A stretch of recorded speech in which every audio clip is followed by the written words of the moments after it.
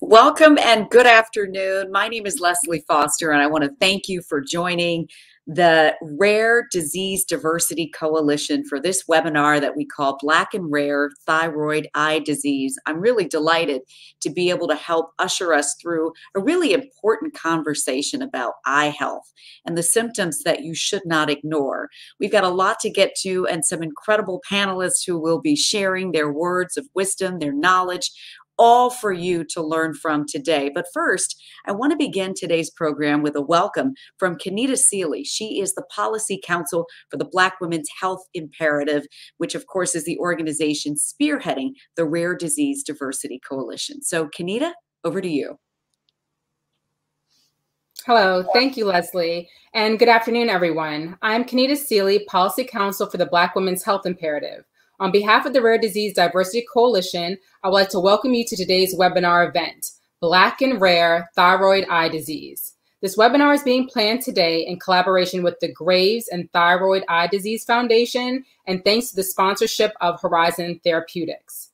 The Rare Disease Diversity Coalition was formed to address the challenges that marginalized populations face when seeking diagnosis and accessing treatment for rare diseases. Spearheaded by the Black Women's Health Imperative and comprised of a group of healthcare nonprofits, patient advocacy groups, and industry experts, the RDDC aims to educate and empower rare disease patients of color, reduce the time between the onset of symptoms and diagnosis, and eliminate racial bias. Today, our panel of clinical experts, providers, advocates, and rare disease patients will address important issues regarding thyroid eye disease, including incidence rates in communities of color, the link between Graves' disease and thyroid eye disease, and strategies that can be used to raise awareness among our stakeholders. Thank you so much for joining us for this important conversation. So much, Kenita. We've got the pleasure this afternoon of hearing from three-time Olympic gold medalist Gail Devers. She's been living with Graves' disease and thyroid eye disease, symptoms of it, for more than 30 years. But before we jump into our conversation, I want to share this video that has a little bit of Gail's story. Every doctor I saw told me nothing was wrong. As an athlete, I know my body, and I knew something wasn't right. It's 1988. I'm an American record holder in the 100-meter hurdles, and I'm headed to my first Olympic Games in Seoul, Korea. But something was off. Suddenly, I was running slower than I ever had, and I didn't make the finals. I had dropped from 120 pounds to 80 pounds before I stopped looking at the scale. I was tired all the time, and yet I wasn't getting any sleep. I had trouble with my eyes too. They hurt. They were bulging, irritated, and dry, and I couldn't close my eyes fully when I slept. Meanwhile, my training had come to a stop. I covered up all my mirrors, and I just wanted to black out the world. I felt like I'd lost myself.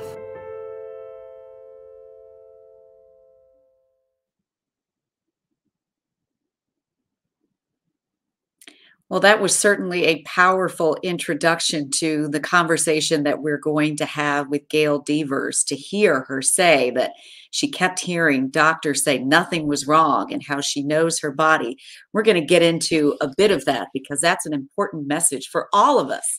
So you know by now that this five-time Olympian and three-time Olympic gold medalist and nine-time world champion was one of the fastest women alive for almost 2 decades. And as she's going on this journey, she's diagnosed with Graves' disease, and she's having symptoms of thyroid eye disease, which we know as TED, for more than 30 years. So after 2.5 years of struggling and trying to get answers, she finally received that Graves' disease diagnosis back in 1990. It was 2 years before winning her first Olympic gold medal. But you heard Gail talk about the saga and what she was feeling and what she was going through and trying to get doctors to listen to her. She finally got the critical answers she needed, and she went on in a decorated 25-year career that followed, recognized as an American sporting icon. She won back-to-back 100-meter Olympic gold medals, 3 world championships in the 100-meter hurdles, and she cemented herself as one of the most dominant female sprinters of all time. She has since been inducted into both the National Track and Field and the United States Olympic Halls of Fame. But these days, she is voluntold by her children to show up and do the very many things that she does as a coach on the sidelines, whether it's track and field or watching her daughter play flag football. She is just an amazing human, both in her athletic career and how she is trying to advocate for young athletes and for all of us to really tap into our eye health. So I'd love to welcome Gail Devers to the screen and talk a bit more about her journey. We're all super excited to have you here, Gail, not just because of your accomplishments, but because of your advocacy, because you have been so dedicated to trying to ensure that others don't have the same struggle that you have had. So let's dig right in, because we hear in the video about these changes that are happening with your body. You know your body as a world-class athlete. You know that something is wrong. You're telling the doctors that something is wrong, but they're not listening even to you. Right. So tell us a bit more about how you got to this diagnosis, because I think there are people who may be listening today who may be wondering, okay, well, let me think about what this means for me too. Right. You know, I always say, like you said before, I wanted to tell people I know my body. And I know my body probably better than the doctor that I'm going to see once or twice a year. So I just need somebody to listen. And it felt like no one was listening. I mean, I went from, and I'm very like regimented as far as I have sticky notes. I write down my goals, how long it's going to take, you know. And so they were realistic goals that I had set for myself. And then to go into the doctor and say, okay, well, I'm losing weight, or my hair is falling out, or certain things that were happening. And they're like, well, maybe you train too hard, or, you know, maybe you peak too many times, or maybe what you're feeling is not what you're feeling. I'm like, and I think if you go to the medical profession and they're telling you this, eventually you might start to believe that, okay, well, maybe that is true. Maybe I am making all this up. But for me, I had to look at, you know, if I'm making it up in my head, I'm not making up the way I look. I got to the point where I covered all my mirrors because I couldn't stand the way I looked. My eyes were bulging. You know, when I went to sleep, you know, people are like, oh my gosh, your eyes don't close. You know, my eyes were always, you know, I had the artificial tears. I had everything known to mankind, and it still was not working. I was losing weight at my worst. I was under like 80 pounds, like 79 pounds. There's a problem, you know, and yet the people that I would lean on to go to say, help me fix this so I can still have my career, are telling me that, no, I don't think there's anything wrong. I think you just peaked too many times, or what you thought was going on is not what's going on. But much in the way that you've approached your career, when you've seen a hurdle, you take that sticky note, you figure out how you're going to get over it. You set a goal to get to an answer. It took you 2.5 years to get that answer. Tell us a bit about what that was like and how you finally got to that diagnosis. You know, I was going from doctor to doctor, because when one says there's nothing wrong, I go to someone else. And it got to the point where I was going through my provider book saying, this name sounds interesting. Let me go and see if he or she knows what they're talking about. And like I said, this was a 2.5-year quest. I just wanted to catch up to the old Gail.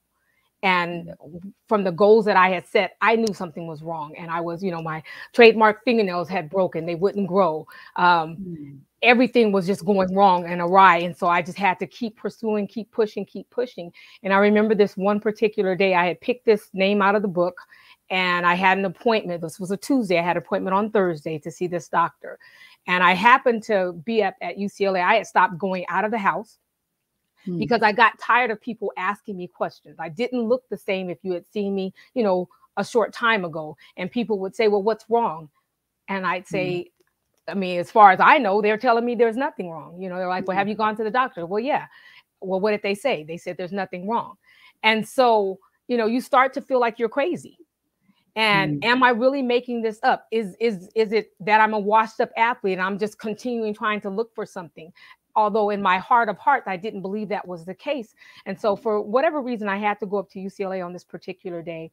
And I passed by a center where someone was giving a talk. Now, we used to have doctors that were assigned to our team.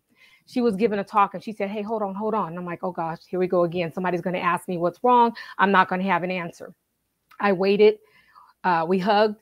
And instead of her saying, "Hey, what's going on?" she takes out her stethoscope and she starts to examine me and tells me, "I think you have a very serious problem with your thyroid." First time I had ever heard of that. No one had ever said thyroid this or anything like that. And it was a relief, but I was scared because I'm like, I don't know, you got to come to the doctor with me. She wrote down the TSH test, telling me that I need to get this done. And I kind of played back and forth of going to this doctor saying, I'm just going to let him go ahead and do all his little examination and then tell me, "I'm sorry, Ms. Devers, there's nothing wrong." I'm going to whip out my paper and say, "Hey, I need this test." And I couldn't wait. I sat there. He came in and I gave him the paper and I said, "I need to have this." He said, "I don't need your little paper. I can tell you're a walking thyroid disorder." And then the tears just started flowing because this had been 2.5 years of trying to just find an answer. For somebody to tell me, "No, Gail, you're not crazy. All the things that you're feeling, there truly is something wrong with you," so that I could just catch back up to Gail. And it was scary because I didn't know what I was going to have to go through. The name alone, I keep saying we got to figure out how to change the name of Graves' disease, because you already feel like you have one foot in the grave, and to be told that you have something like this. But it was a life-changing moment for me. This had an impact on your career in some ways, but eventually you were able to take this information, to take this knowledge, the diagnosis and the treatment, and push through it to continue on your life's path. And I think there's a message there, right? That you got to keep going. You got to keep going, whether it's pushing for answers or continuing toward the path that you believe is your purpose. I believe that. Like I said, I set goals for myself, and it was 2.5 years. I still had to take those notes down, wipe them off. They were a little dusty, but I had to get back to it. Like I said, I just wanted to catch up to Gail. And once I caught her, I wanted to pass her. And what I had written down years before was to be able to go to the Olympic Games. And it's not about coming across the finish line first. It's about being a winner by your efforts, And so for me, getting across that finish line with my efforts of saying what I want to do and what I'm going to do. And I tell people, you have to push. You have to be an advocate for your health. You have to be able to tell somebody, "Hey, I'm not going to accept the word no.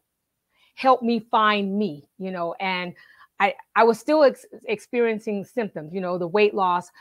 Even after being diagnosed, I started, I was still having issues with my eyes. They were still bulging. They were dry. They were gritty. Sometimes they were watery. They still didn't close.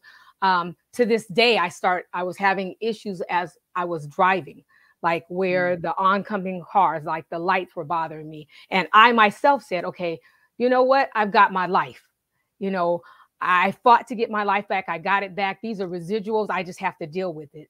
And didn't know 30 years later, I was going to be dealing with something else. I want to talk about this a little bit because you shared something that you were having trouble with this night driving, but you didn't even say anything to your family, your husband about it. You were really concerned about the stigma. And I can certainly understand, as a world-class athlete, this idea that you're Superwoman. And maybe you were concerned about how your family would perceive you. I'm sure there may be other people who have that same concern. They may be having the same symptoms that you've talked about, but they don't want to share. I want to talk about the courage that it takes to do that, though, and how you tap into that when everything you've been told is, keep it to yourself, or there's nothing wrong. What was the breakthrough point for you to eventually share this with your family so that they could be part of your team? It was the same with my Graves' disease in general, that I didn't tell. I was going to the doctors, but when I didn't have answers, and it's kind of like when you don't have answers, it's like, okay, well, either are you not being tough? Do you have to figure out how to persevere and get through this, even deep down in your heart when you know something's wrong? And it just got to the point where I said, you know what? I wasn't like this a short time before. And I had to do that soul check where I had to take the covers off the mirror and actually look myself in the eye and say, this was not Gail a couple months ago. There's something wrong. It doesn't change that quickly. Can you tell us, was this a sudden onset, or as you go back, was it a slow sort of progression for you? That is to say, if folks are wondering if it's an allergy or a dry eye, what were some of the early symptoms that you had that were sort of red flags for you? I think it's a slow progression, but if you don't, like I always tell people now, get a little journal and write down everything you're feeling. So when you go into the doctor, you tell everything. You know, it's kind of like when you take your car in because you hear a knock. And as soon as you get there, that knock is gone. So you were like, okay, I forget about that part. I'm telling you about the part that I see. And so for me, it was, you know, the eyes, they were, I mean, I've always had large eyes, but they were bulging. They were constantly red. And one would be in it. We ourselves, I think, start to explain the symptoms away. Well, you know, I'm a little tired, or, you know, I didn't get as much sleep, or this is why this is the way it is. And that may not be the case. You have to, anything that you're feeling, you have to say it. You know, I always tell people, have a great relationship with a doctor. Find a doctor that not only are you going to this doctor and they're looking at you, sit down. I mean, this is me. I don't go to a doctor if I don't sit down and we have a conversation for about 5 minutes. So, you know, if I plan an appointment, I got to talk to Gail. I don't just want you to look at me and say what looks different. Talk to me and ask me what's happened since the last time you've seen me. Then we have this good rapport, and I know that you're going to help me. And that's kind of how it was with me, with the eyes and everything. And it was, like you said, it was embarrassing at first to be able to say that, you know, telling my husband, oh, we're driving cross country, I'll drive in the daytime. And I never said why, because I'm like, well, maybe it's just me. Maybe it's, you know, I don't know, maybe something's going on, and should I complain? I have my life, you know, it's 20 years past or 25 years past the time of my Graves' disease, and I'm still having residual effects, but I'm alive. Let's just be happy with that. So I'll deal with that. But I'm like, you know what? Am I putting myself in danger? Am I putting other people in danger by not being able to really see, and it's really bothering me? I've got to speak up. And it was that weight lifted off your shoulder to be able to say, and then to be able to have a diagnosis, to be able to know, you know, thyroid eye disease is like, what is that? I thought that these were, you know, the residual effects. And now to know that 50% of people who have Graves' disease may develop this, I want to shout it and tell the world. I've got to tell people, pay attention to your eye health. If you're having any of these symptoms, the dry eyes, you know, the grittiness, the watery eyes, the redness, you need to go and see. And we assume that our Graves' disease doctors can help us. And that's why I never heard of it, because it's related, but it's separate, and it has to be treated by someone separate, like an oculo, you know, or a neuroplastic surgeon, or oculo, you know, somebody different. I'll just put it that way. Sure, sure. And so it was a relief to me. It was a blessing.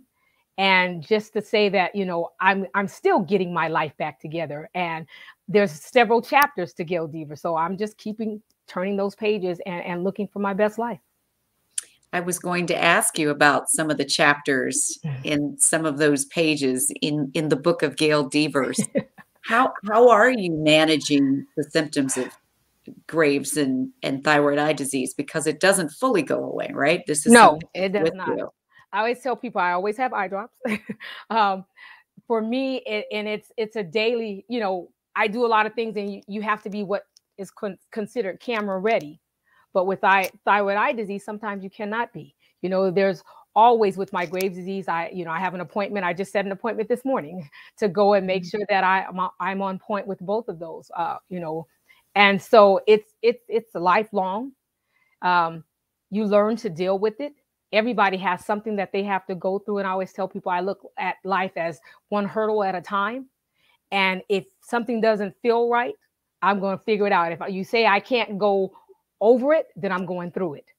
And that means that I'm pushing towards that finish line. I want to keep that finish line in my view, because if I stop pushing towards the finish line, then I'm doing myself a disservice. Everybody deserves, we have one life to live, and everybody deserves the best quality of life that we can have. And that means pushing to get the answers. When you know something's wrong, don't accept no for an answer. I always tell people, I don't know what the word no is until I had kids. Now it's no, you can't go there. No, you can't have that. But, but it's when it comes to my health, you can't tell me no. I need you to be a part of my team, just like when I ran. And I think that's the difference with me now. As you asking, what am I doing? When I ran, I had a team that helped me get to the finish line. And now I still have a team. I've got my Graves' disease doctor, you know, I've got my ophthalmologist, neuro-ophthalmologist, that, and everybody's helping me do what I need to do to keep Gail Devers on track and moving forward. Does this run in your family at all? Is this something that you will be watching to for your own daughters, your own children, to see if they develop as well? Oh, definitely. When they were born, you know, we made sure that, you know, tests were done. And, you know, back then, as my youngest daughter Legacy says, back in the day, when I was running, that shows you how old she thinks I am. You know, it's you tell her you're forever young.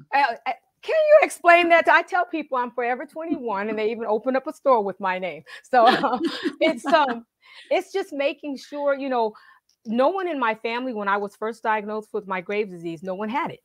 Mm-hmm. But as I always tell people, it does not discriminate, age, sex, none of that.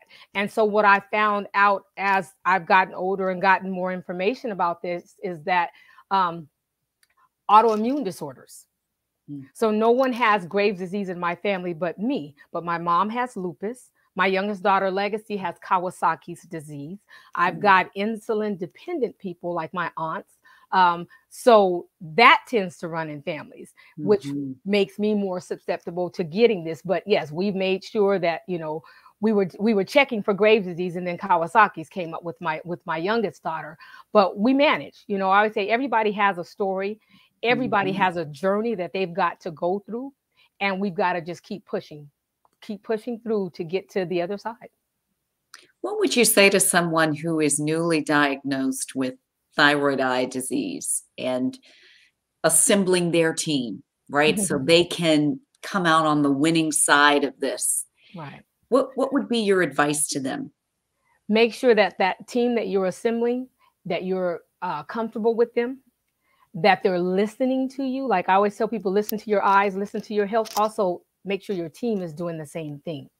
It is, you know, no one gets anywhere by themselves. Everybody wants to be successful. What does success mean? It doesn't mean you have to win the race. It doesn't mean you have to own the company or make the most money. It means you have to be the best you that you can be. And in life, that quality of life we all deserve.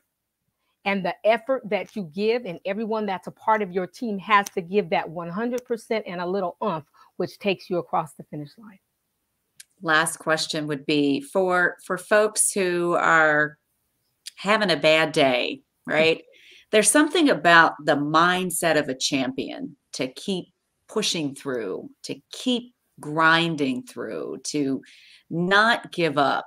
And I wonder for you if you think that mindset actually helped in dealing with this, right? Because for some people, these kind of diagnoses, rare as they are, can really be debilitating, right?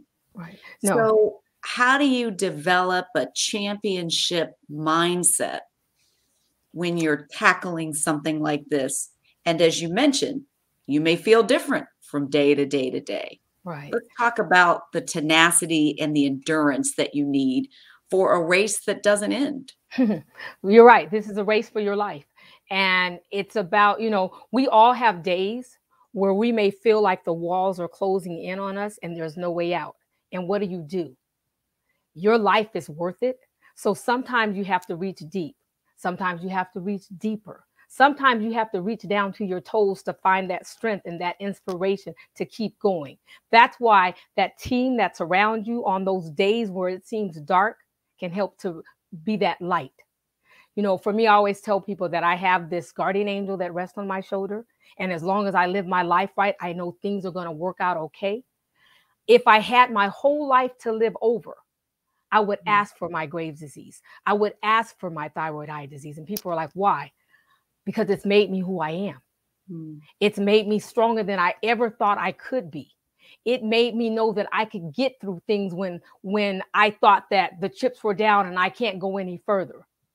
You know, if someone were to tell me that all my dreams will come true if I just get across the room, you fill the room up with water, or the room goes dark and I can't see it all, I'm going to keep clawing to get to that other side. Or for me, I look at it as a finish line. No matter how many hurdles or rocks or whatever you throw in my way, I'm going to figure out how to keep going. And that's the attitude that we have to have. And sometimes you got to lean on somebody and they got to help you across.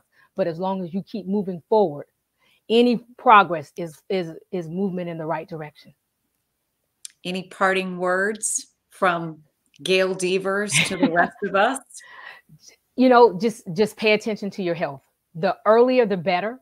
You know, don't be like me. I'm supposed to be a sprinter and get across the finish line quickly, but I took that long route, and my, thyroid eye disease my diagnosis didn't come for 30 years. So it's about the sooner the better.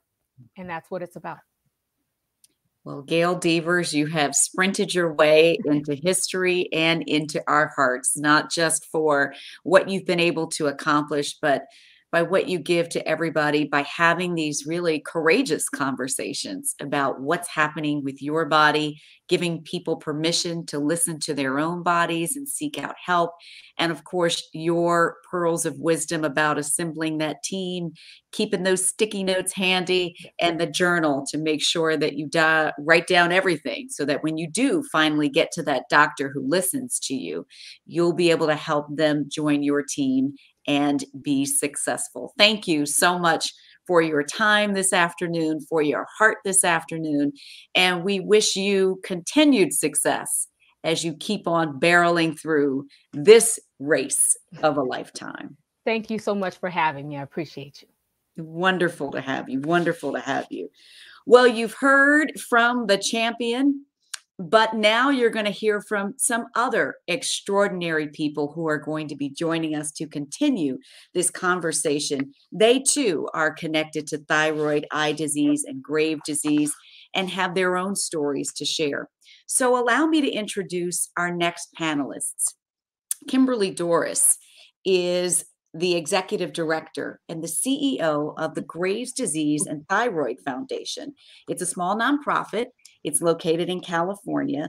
And Kimberly was diagnosed with Graves' disease in 2007. She started as a volunteer with this organization before she would eventually become the head of it. She holds her BA from the University of Arizona and her MBA from Belmont University. And before she came to this dynamic organization, she spent 10 years working at a community bank and 8 years working for Mercury Nashville Records. Quite a story, and we'll talk about that a little bit later. Dr. Gary Lelly is an associate professor of ophthalmology at the Weill Cornell Medical College. He is actually the vice chair of ophthalmology, a board-certified ophthalmologist who specializes in oculoplastic surgery. I hope I got that right, Dr. Lelly. That's a big Thank you. Oculoplastics. You were very close. We were so close there. But during your training, you were accredited by the prestigious American Society of Ophthalmic Plastic and Reconstructive Surgery. Let me just say, I am so glad that I don't have to say these words all the time. These are not TV-friendly words right here. But I want to tell everybody that you gained your broad clinical and surgical experience while treating patients at Columbia University Medical Center, at the Manhattan Eye, Ear, and Throat Hospital, at New York University Hospital, at Bellevue Medical Center, and the New York Eye and Ear Infirmary. You also spent time at the University of Michigan, my home state, as well. You are an incredible ophthalmologist, spending a lot of time working with the staff of the New York Rangers as their team ophthalmologists, so helping them see their way to championships as well. So Dr. Lelly, thank you for being here. And of course, we welcome to round out this dynamic panel, Laquilla Harris, who is a TED patient and advocate, lives here in the Maryland area, not far from where I am here in Washington. And Laquilla started to first experience issues with her health like burning and itching eye and swollen eyelids back in 1998, she too saw countless doctors and has a story similar to Gail Devers, where she had to finally get to a physician who recognized that something wasn't right and diagnosed her with Graves' disease in 2006. But because of that delay, she had already lost the vision in her left eye, and she was really starting to lose her vision in her right eye. And even her eye specialist warned that there was a possibility that she might lose her vision permanently. Thankfully, that is not the case. In 2009, with help from the Graves' Disease and Thyroid Foundation, she was finally able to get access to the specialists who got her the answers that she needed. She suffered in silence for years, but in 2010, she began a journey to restore her sight and become an advocate for others with TED. So thank you all for joining us, for bringing your own different life experiences to this conversation and really helping to continue to educate people. So Kimberly, I'd really love to start with you. And I talked about how you were a volunteer for the Graves' Disease and Thyroid Foundation before you joined as the head of the organization. For people who are just learning about it, tell us what the organization does and what it offers people who are taking this journey. Yeah, absolutely. So we were actually founded in 1990 by a lady named Dr. Nancy Hord Patterson. She got diagnosed with Graves' disease and later thyroid eye disease, and just found herself really frustrated by the inability to find resources. So you can imagine what this was like back in the late 80s, early 90s, before the internet. You had information accessible at the touch of a button. And so she literally founded this group out of her living room. At one point she was so excited to get an article about Graves' disease in Reader's Digest magazine. And they said, "Are you prepared for the response?" And she said, "Yeah, I think so." And next thing she knew, she had 3,000 pieces of mail in her living room. So, so a lot's changed in the last 30 years. Unfortunately, the story that we heard from Gail is still all too common, and a lot of people struggle going from doctor to doctor to doctor to get a diagnosis. So we provide, we're a patient group. We won't give medical advice, but we provide information and support to help patients get started and continue with this journey. You talked about how it's really a journey to get information and answers. And Dr. Lely, I wonder, why is that? Why is it so hard for patients to get physicians to listen to them when they're saying something is not right? What's happening? Right. I mean, Leslie, first off, the most important thing is we're here and we're educating as many people as we can about the disease. And it is a relatively rare disease. So you need to find the right specialists. And we've mentioned it a couple of times already, but the folks who treat thyroid eye disease are oculoplastic specialists or neuro-ophthalmologists. So they're subspecialty trained ophthalmologists. And really that's going to be your key in terms of finding the right provider to give you the information that you need, to listen to you, and to help you understand what that diagnosis is and what the options are for each individual patient. So I think that's key one. And as Kimberly mentioned, we have the ability now with the web to get a lot of really useful information. And there is a website, focusonted.com, that'll help patients find providers in their zip code. So you can actually go on there and find specialists if you think you may have these symptoms. But just as you said, it's really sad. We still see many patients who have to see multiple doctors to get the correct diagnosis. They're diagnosed with things that are very common, like dry eye or allergies, when in fact it's Graves' disease and thyroid eye disease that the patient has. So we still see this as a problem, and that's why we're so passionate about educating everybody about this disease. I want to ask you another follow-up question while I have you here, because we hear all of us are using the words TED and Graves' disease. What is the link between the two? Right. They're both autoimmune conditions, but they're separate. Graves' disease is an autoimmune condition that affects the thyroid gland, typically causing high thyroid levels or hyperthyroidism. So you get systemic symptoms from that disease, things like racing heart, as Gail described earlier, loss of weight. You feel hot when everyone around you is not hot. Those types of symptoms.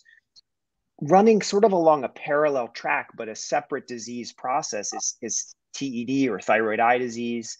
And that disease is an autoimmune process that affects around the eyes and the structures behind the eyes, most notably the fat behind the eyes and the muscles behind the eyes. And that gives the telltale appearance of TED, which is that bulging appearance to the eyes, or that sort of a startled appearance to the eyes from the inflammation that's occurring around the eyes. Really important for people to know that if you have Graves' disease or a thyroid problem, but in particular Graves' disease, up to half of patients with Graves' disease can develop thyroid eye disease. So if you have Graves, automatically make sure you get yourself an ophthalmology checkup to just see if you have even the most subtle signs of the disease, or at least so we have a baseline on you in case you develop TED. Laquilla, you weren't having just subtle symptoms during the journey to get a diagnosis. You were having full-on symptoms and really struggling to get someone to listen to you. You have since turned that pain into purpose and advocacy. You know, these kinds of diseases can take, what, 7 separate clinicians sometimes to get an answer from. You heard Dr. Lely talk about how now you can put your zip code in and you can get a list of providers. That would have been tremendously helpful for you on your journey, right? Because this was not easy for you as well. You're absolutely right, Leslie. It took my 5th doctor, who happened to be an endocrinologist, to diagnose me in his examining room with Graves' disease.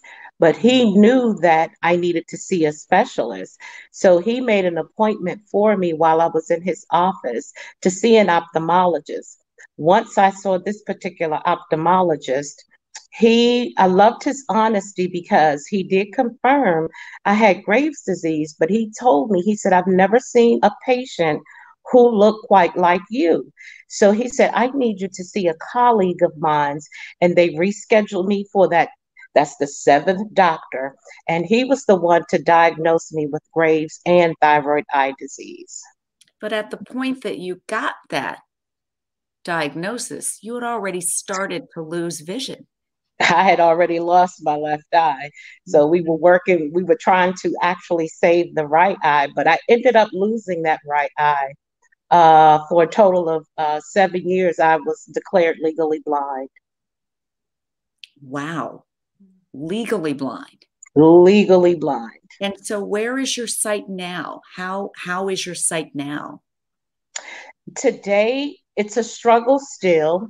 Like Gail said, the eye drops, the constant eye drops, the teary eyes, the sand.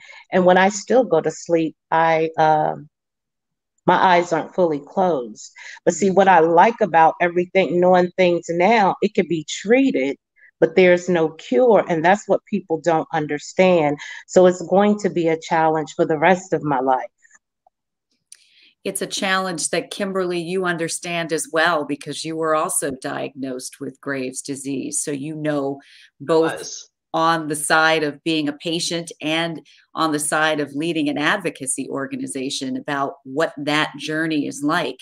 I wonder for you, what kind of team? We keep hearing that word team. Gail talked about team. Dr. Lely talked about team. Laquilla talked about a team. What kind of team do you need to assemble to help you on this really long race? If you're sitting here and you're going, okay, who do I write down? What do I need to know? Let's talk about that. So obviously, as Dr. Lely mentioned, you need an eye specialist, oculoplastic surgeon, neuro-ophthalmologist. This is not a condition that you just go to the eyeglass place in the mall and get treatment. You need a specialist to deal with this. You want an endocrinologist that's very familiar with Graves' disease. There are some endocrinologists that primarily see diabetes patients, and they don't see a lot of Graves. So you want someone that's very familiar with Graves' disease and the treatment options.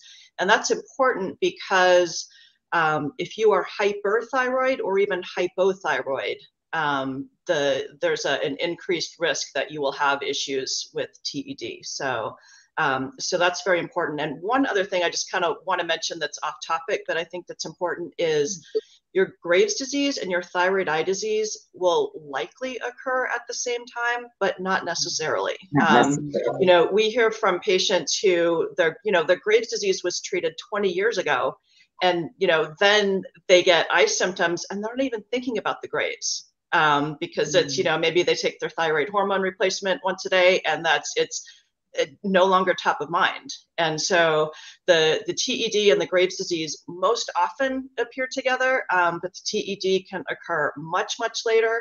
And in a few cases, you can actually have TED before you have thyroid dysfunction. So just kind of wanted to touch on that. But in terms of rounding out your team, you might need a dermatologist. There's a condition called pretibial myxedema that appears as a rash on the front of the shin. It's red, but the texture is kind of like an orange peel. So a dermatologist if you have that. But finally, I want to say, don't be afraid to add a mental health professional to your team. This disease is devastating. There was actually some research done out of University of California, San Diego, Shiley Eye Institute, and they found, and I'm going to read this quote so I get it correct. The researchers found levels of depression and anxiety that rival cancer and AIDS. Wow. And what surprised that didn't surprise the researchers so much, but what did surprise them was that it wasn't just the double vision and the dryness and that affected people the most, but it was not looking like yourself. You know, exactly like what Gail said. You know, covering up the mirrors in her house and not wanting to look at herself. So, you know, it's absolutely can be devastating for people. And so, do not hesitate to reach out and add a mental health professional to your team if you need that. I'd like to ask you also about treatment, Kimberly, because I know there are some people who might not feel comfortable with all the medication that might be needed to help you treat or any kind of, you know, medication that they may have to be on long term. Are there some natural, are there some alternative cures for TED? Because you know these things circulate. So let's just put it to rest right now if that's not the case. Yeah. Unfortunately, we don't have any so-called alternative treatment options that have been proven to be effective. There's one issue, and maybe Dr. Lilly can follow up on this and touch on it, is there's been some buzz around selenium, that perhaps for mild thyroid eye disease that might have an impact. But one of the concerns is that much of that research was done in areas that were known to be selenium deficient. So the question is, you know, is the issue getting people up to the normal selenium levels the issue, or is there some other impact? So hopefully you can follow up with Dr. Lilly after that. But I would just add, in terms of supplements, you know, as I said, there is nothing that's been proven to be effective either for Graves' disease or thyroid eye disease. If you are taking supplements, talk to your doctor and make sure your doctor knows everything you're taking and in what dose before you go off and try to do something on your own. Some supplements can interact with your medications, and others can be problematic if they're taken in too large of a dose. Dr. Lilly, do you have some thoughts about selenium as a potential alternative treatment? Sure, Kimberly, those are great points. And actually, before I get to selenium, I just wanted to thank you for bringing up the psychosocial impact that the disease has on patients. I quote that study all the time. You know, as physicians, we oftentimes, many of us make the mistake of just thinking about the functional implications of a disease. Okay, it's causing double vision. What are the measurements? But it's really important to find a physician who will also take the time to say, but how are you doing? Are you still going to your work? Are you avoiding social situations? Because you are correct. A mental health assistance is something that many patients with the TED will benefit from. So really great point. In terms of the selenium, everything you said, 100% accurate. It was a 2012 New England Journal of Medicine article that was published, but it was a study that was done in Europe, as you mentioned, low selenium regions, and for patients in the United States, typically that's not the case. That being said, I do recommend it for my patients with TED. I talk to them about it because I think there's very little risk to taking it. It's an antioxidant, and it's in many multivitamins to begin with. So I recommend it. The other thing that's important to talk to patients about that we haven't brought up, that we can call quote unquote a natural remedy, is not to smoke cigarettes. So smoking cigarettes increases the risk of developing TED by about 8-fold if you're a patient with Graves' disease, and it increases the risk of having a much longer progressive and active inflammatory phase of the disease and a more severe course of the disease. So at every appointment, if I have a patient who's a smoker, I ask them if they've stopped. If there's ever a time to stop smoking, it's when you've gotten this diagnosis. And I even go as far as to tell them to avoid secondhand smoke. That's incredible. That's incredible. What do we know about the triggers that might cause either a slow or sudden onset of TED? So there's risk factors. So that's the big thing in terms of whether a patient will have a more severe form of the disease. And the risk factors are typically men, older patients, smokers. If they have systemic signs from their Graves' disease, like the dermatologic signs that Kimberly was mentioning, those can be associated with a worse prognosis. And then probably the most important one is what we call the acuity of onset of the disease. Basically, if you have a patient who shows up in the office and they say, gosh, I had Graves, and then I took some photos recently, I noticed my eyes looked a little bit different. I have no idea when it happened. That came on very slowly, and it was kind of an insidious onset. If you have a patient that shows up in your office and they say 6 weeks ago I was normal and now my eyes are bulging out, I'm seeing double, they're red, they're painful, and I'm losing vision, that is a fast course, and that's a patient we're going to worry about.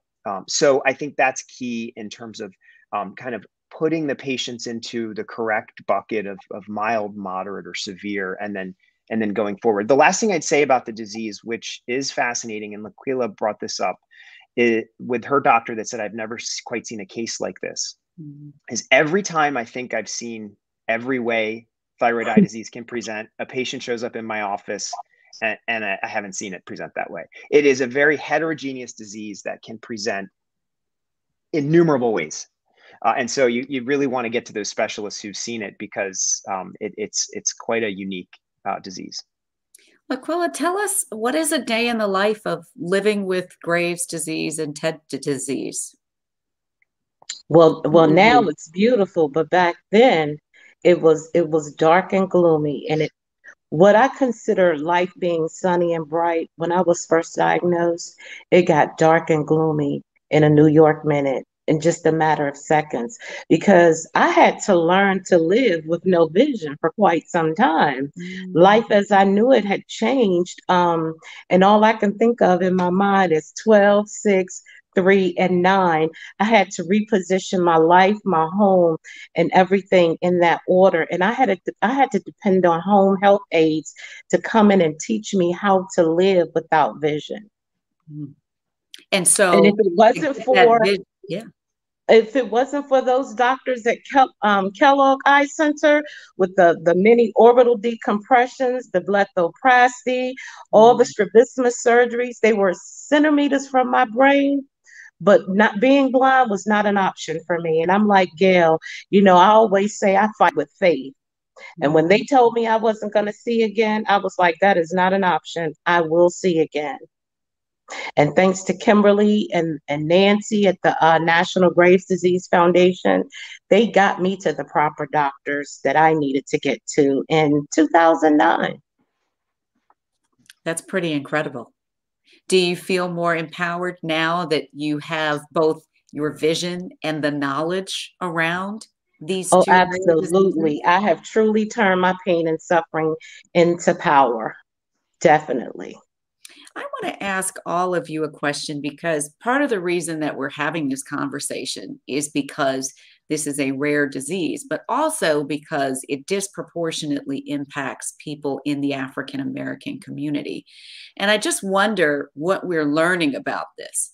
If the health disparities and the bias that we know about, that we've heard about, articulated both by Laquila and by Gail, in terms of getting a doctor to listen and to believe them when they talk about what's happening with their bodies. Kimberly, what have we learned about why this is disproportionately impacting people of color and in particular African Americans, and what can we do about that? I wish I had a better answer for you. There's not a ton of research in that area, and we need more. I've seen a recent study that had to do with thyroidectomy outcomes, to where there's a possibility of more potential complications for patients who are African American, and I believe Asian as well. And hopefully Dr. Lelly will weigh in on this, but I don't think we have a good understanding of it, and something, that I think we need to do better as a foundation is really understanding how the disease intersects with identity. That it's not, my experience was probably very different from Laquilla's experience in terms of getting a diagnosis and treatment. And as a foundation, we need to do a better job of really understanding how that's impacting our community. Dr. Lelly, let's talk about this. Why is the incidence rate and the severity higher in ethnic groups like African Americans? Why is this happening? Well, one thing we know is there is a hereditary component to the disease. Not always, but oftentimes there can be. And so we do see the disease more commonly in females compared to males, and in African Americans about 2 to 1 compared to Caucasian patients. Kimberly's right. There's not a lot of research. In fact, even just preparing to talk to you today, I did a PubMed search, and there's very little in terms of looking at this disease by way of ethnicity. There was one study that was interesting that actually found that socioeconomic status, lower socioeconomic status, was associated with more severe disease, and that would point towards the disparity in healthcare that we are working vigorously to try to improve, but that these patients may be struggling to either get the information they need or find themselves to the correct providers to get the care they need, and so they're presenting potentially later with a more severe progressed form of the disease. But a lot of work still to be done in this arena, and I appreciate you bringing it up. Laquilla, I mean, you are the embodiment of what this means, right? Because we know that your journey was very far along when you were finally diagnosed. What do you think is the cause or is contributing to this alarming rate of disease in African Americans and other people of color? Well, as Dr. Lilly said, when I started doing my research, I found out that it was hereditary on my father's side of the family. But I used to have to tell the doctors, it's sad because I was a woman of color. Yeah, I am often heard, but never listened to. No one wanted to hear me. And I was going to what I call the best specialist in the world, and they still weren't listening. And the reason I say that is because back in 1998, psoriasis grew over my eyelids, and I didn't realize I had psoriasis. So when I went to the doctor to tell him that something was going on, like Gail said, you don't sleep, you function off of 20 minutes of sleep, and you can just work a full 8-hour day. You know what he said to me? He said, "Oh, Miss Harris, those are just your nerves. You have to get your nerves under control." Well, if you had been listening, it wasn't just nerves, but you can bet I went back to every last one of those doctors who told me that I wasn't going to see again. I made an appointment with them just so they could see that I now have vision. I made that my goal. That's pretty amazing. It's also accountability, right? What you said couldn't be done could be done if only you had listened. We don't have a lot of time left, but I know all of you spend a good amount of time advocating for others so this doesn't happen to them. And so if we could just do rapid fire, and Laquilla, you articulated it so beautifully. Just, the last couple of things you want people to know around advocacy and this rare disease. I always say advocate. Always journal your feelings daily and weekly. You do these things because you have, oh boy, you have a better understanding of what your rare disease is. And with that better understanding comes the victory. And victory comes in opportunities through better doctors where he or she is listening to you. And if they can't help you, they will refer you to someone who can.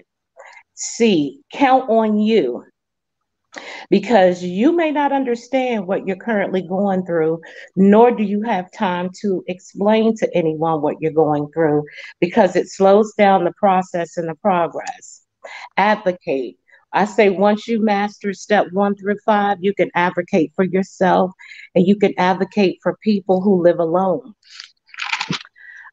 Step 7 is team. Build your team of supporters, caregivers, and because you have a better understanding of what your rare disease is, now you can tell your team what your needs are and you can help them better help you. And with all that comes experience. You have knowledge and understanding of what Graves and thyroid eye disease has cost you emotionally, spiritually, and physically. And with that, you can empower. Absolutely. Absolutely. Let me come to you, Kimberly, next. Can you add to those pearls of wisdom there? So no, that was fabulous. I would say just rapid fire, eye drops, eye drops, eye drops. Use the lubricating kind, not to get the red out because those will be irritating.